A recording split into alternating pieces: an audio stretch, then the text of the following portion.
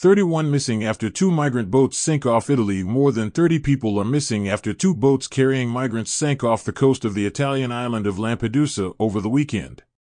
According to the UN Migration Agency, IOM, survivors who were on one of the boats spoke about 28 people who were on a boat with them and are now missing.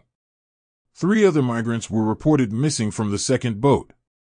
IOM spokesman Flavio Di Giacomo told AFP that his organization believes there are at least 30 missing based on testimonies from survivors. An investigation into the tragedy has been opened in the city of Agrigento on the island of Sicily. Agrigento Police Chief Emanuele Resciavari said the smugglers no doubt knew the waves would be rough as a storm was expected.